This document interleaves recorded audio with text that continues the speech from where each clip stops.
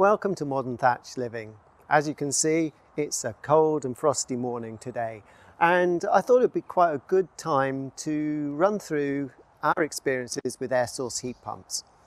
We get a lot of questions about these. People see them outside the property and from the road, and they ask us questions about the installation costs, the running costs, and there's obviously a lot of interest out there at the minute from people who are thinking about whether they should be switching to a green system like air source heat pumps and whether it's right for them.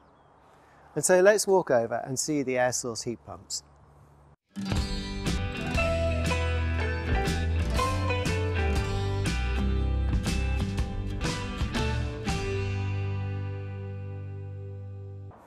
So you can see behind me two air source heat pumps that we installed for the property. The property has a ground floor area of 170 square metres, so it's quite large by UK standards. Now when we moved in, there were two oil boilers, one for each end of the house, and there are two oil tanks to go with this. And our annual spend on heating oil was around £4,000, and this was about 3 years ago, so prices are likely to have increased since then. Now we felt that having the air source heat pumps where one of the oil tanks had been wasn't any worse than having a great big green metal tank at the front of the house. So the heat source pumps themselves are quite quiet. The one on the left here is working at the minute. It's certainly quieter than the oil boilers that we had here before. They're also very clean. They don't smell at all, unlike the oil boilers, which, okay, they were working inefficiently, but we could smell them right down at the end of the garden. And that's clearly not great. We were quite limited about what we could do here. There is no gas supplied here. So it was either oil or air source heat pumps. That was our choice.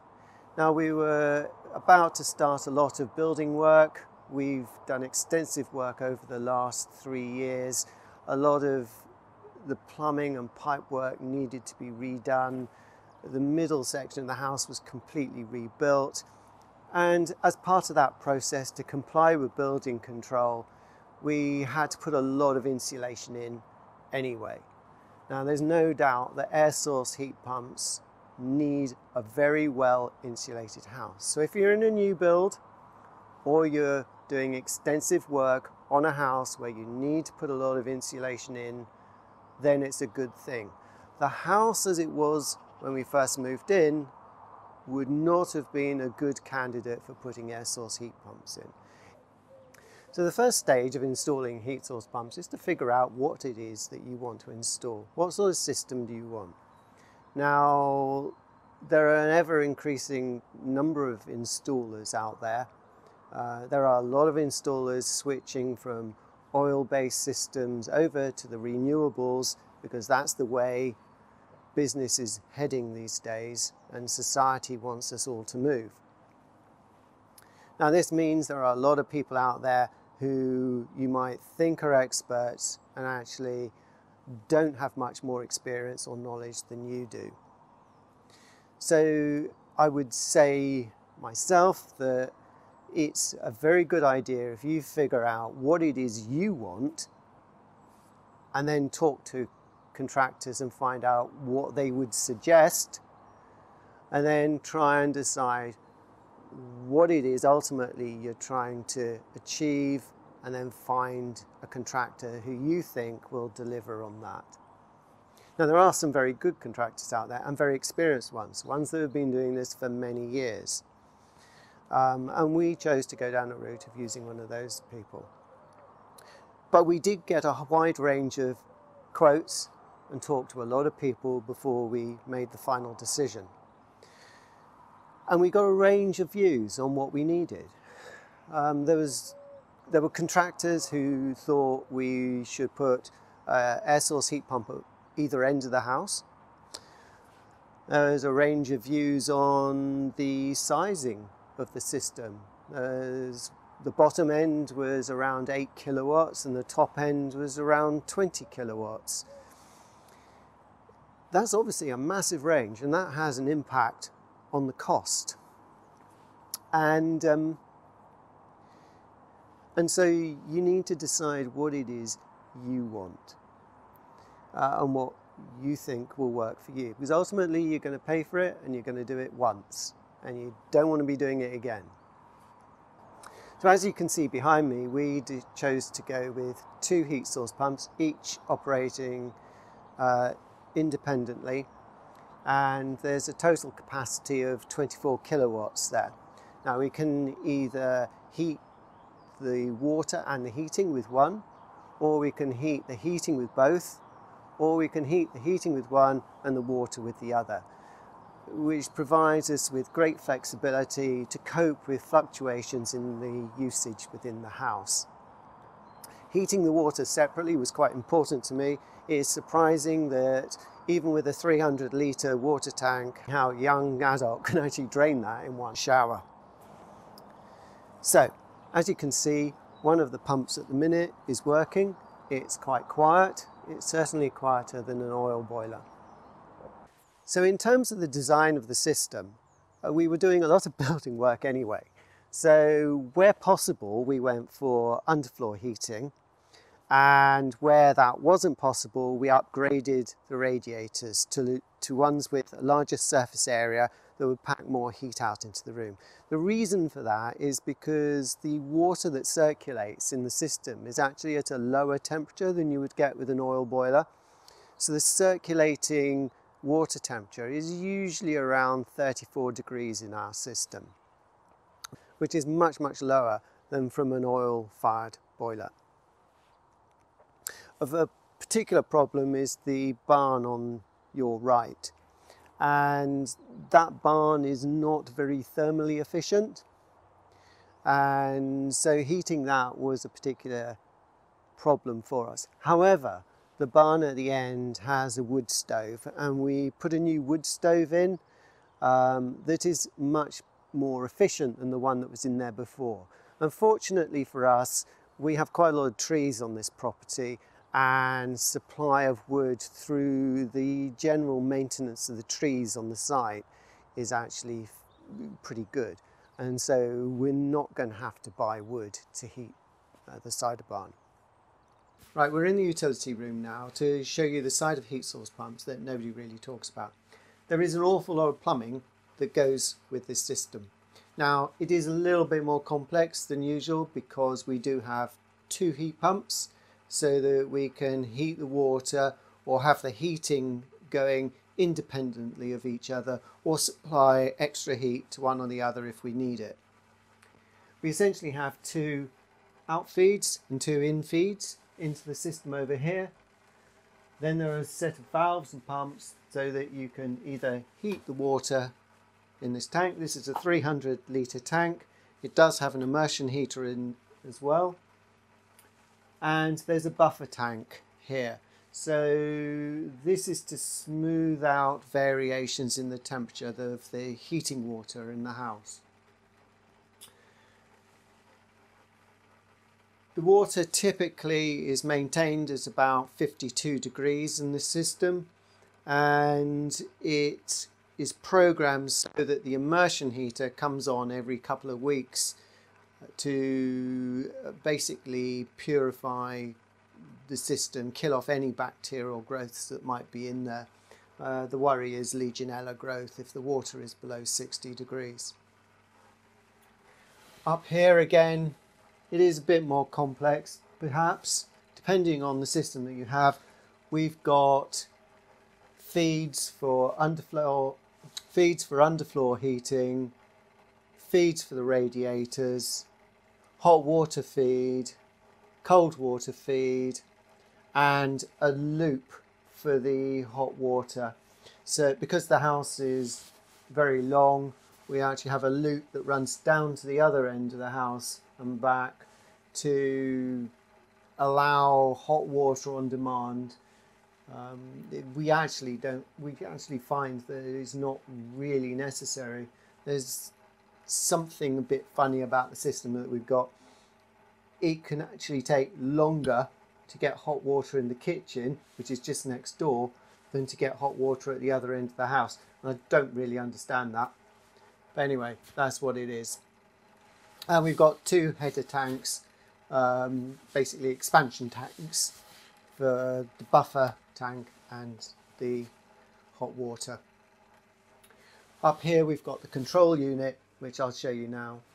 So here we've got the outside temperature at 3 degrees, the internal temperature at 20 degrees. Now the internal thermostat doesn't actually do very much on this system as it's set up. The water temperature is currently 52 degrees and it's actually heating at the minute. And here we've got the flow out to the heat source pumps at 34 degrees and the return flow, which is at 39 degrees. So the heat source pumps are currently working. If we open up the control panel, a range of options open, and you can alter the water temperature.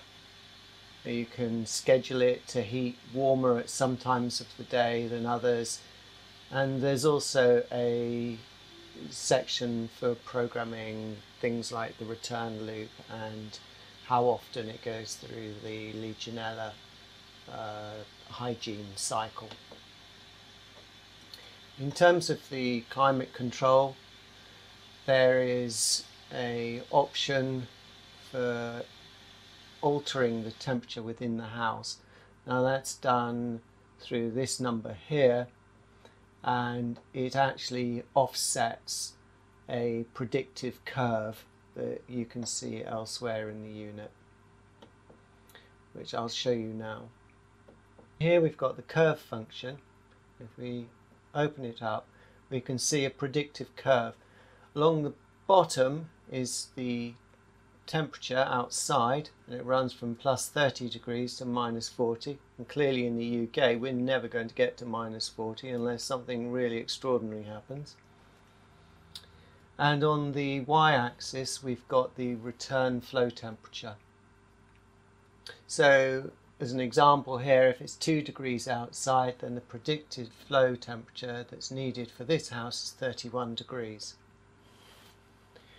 Now what this is doing is it's allowing the system to compensate for the heat losses and the thermal efficiency of the house with the required temperature that you want and the external temperature, and on the basis of that calculation it predicts what the flow temperature needs to be to heat the house. So this is the main living area of the house, and one design feature here is to have a lot of glass on this side of the room. Now that's because it faces eastwards, and in the early morning throughout to about midday we get an awful lot of sunshine through here, and this has a massive effect of warming this room. And it's a very large open plan room this. Most of the house is zoned into relatively small areas, and that allows us to shut off parts of the house that we're not using. And I think that's very important in its own right for the efficiency of the system. The rooms upstairs are extremely well insulated, and honestly, if you've got somebody sitting, working in a room upstairs with a computer on, there's more heat generated than you actually need to keep the room warm. So in those rooms, generally the underfloor heating is turned off when there's somebody in there, because it just keeps them, the insulation is just so effective. Downstairs there's much more of an issue because we've got doors that get opened to the outside, and so there is much more of a cooling effect. As I said, the house is zoned throughout, and that helps us to control the energy usage of the system. In this room we've got underfloor heating throughout, and it's really, really nice to have that. So what about the costs? Well, we were doing a lot of work anyway. We were putting in a lot of insulation into the house. We were redoing a lot of the plumbing. So if you look at the calculation of replacing the oil boilers with air source heat pumps, then based on the savings that we're making each year, after having done that, we will recover the cost of that installation in about 4 years. However, if you take into account the cost of all the insulation we had to put in, redoing the radiators, putting in a whole load of underfloor heating, zoning the house to make this a really efficient system, then the time to recover the cost of doing all of that work is between 16 and 20 years based on the current price of oil. Now obviously that will reduce if the price of oil goes up in the future, which it probably will. But as you can see, it's still quite a difficult calculation to make when you're deciding to do this for yourself, if you're not planning to do a lot of other work as well. If you've got a modern house that's well insulated, then air source heat pumps will probably work well for you. If you've got an old house and you're planning to put a lot of insulation in and you don't mind upgrading the radiators, then again, air source heat pumps will probably work for you. If you've got an old thermally inefficient house and you don't really want to put the money into the insulation and you don't really want to replace all your radiators, then I would say this is not the system for you. You have to be prepared to do all these other things to actually make the system work. And what about future plans? Well, it would be really lovely to put solar panels in the field that we've got at the back here. Then hopefully we could provide all the electricity that we need to drive the heat source pumps, and that would be ideal. Whether we'll get to that point, I don't know. It's very difficult to tell how things are going to go from here. We have put in ductwork underneath the grass here so that we can get electricity supply into the house from the field in the future if we choose to go down that route very easily. Anyway, I hope that you've enjoyed this review of air source heat pumps and how we've gone about installing them in our property, and I hope that you've found it interesting, and I look forward to seeing you next time. Goodbye.